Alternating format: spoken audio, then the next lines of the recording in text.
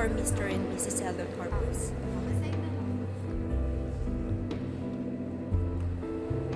Thank you. This week.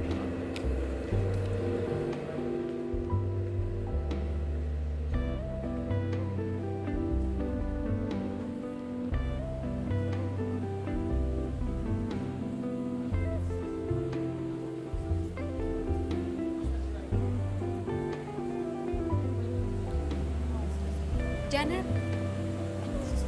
Mariel? Hi! Ano bang ka na? Basta na. Saan si Roger? Kakarating lang din namin. Nandun kumuha ng drink sa bar. May sakit daw si Eldon na. Oo nga eh. Pinilit pa ako pumunta dito. Okay lang naman dito. Masaya naman dito. Tsaka ang ganda-ganda ko. Salamat. Ikaw din naman. Baka mas nagsimula na ba? Wala pa nga. Wala pa nga pagkain. Good evening, everyone.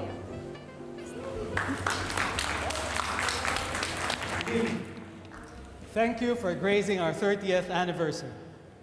But before we start, let me acknowledge a very special guest. The past several years, he has been donating his painting for the benefit of our foundation. Tonight, he's here. It is my honor, my pleasure to introduce to you a very special friend, an accomplished artist, a painter, Mr. Gary Sandoval.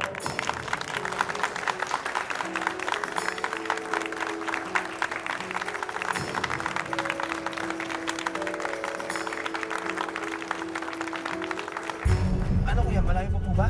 Malapit na po, sir. Wala naman pong traffic. Eh, di bilisan nyo.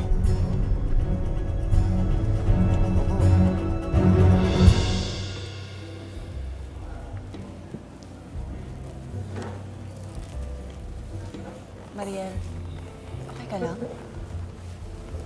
Oo, okay lang ako. Mamaya pala, mauna na ako. Alis na ako agad. Naintindihan kita. Okay lang yun. Thank you very much, Gary. This is the painting he donated. And I guarantee you all, it is one of his best works.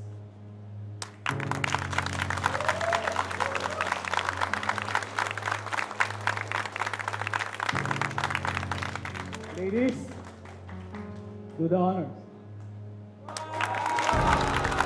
A round of applause for Gary Sandoval.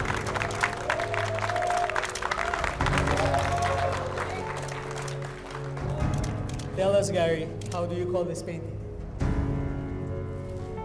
I call this the Blue Moon Lady.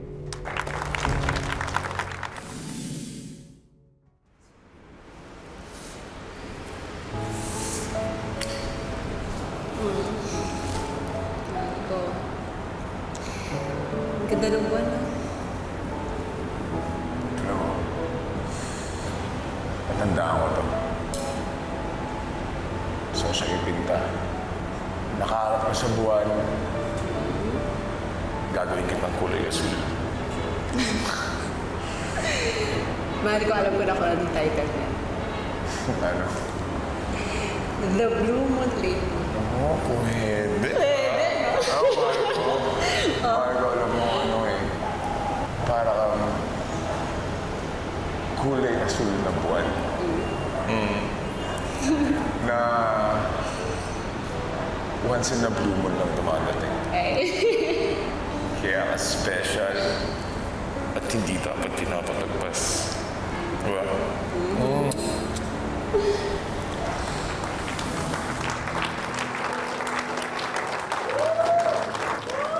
Kailan mo ba ito ginawa, Gary? I did it at the time when I was really young and really in love. My Blue Moon Lady was rare. Wala siyang katulad. Mukhang ex-girlfriend pala to. Mukhang hindi ka pa din over sa kanya, Gary. What do you think?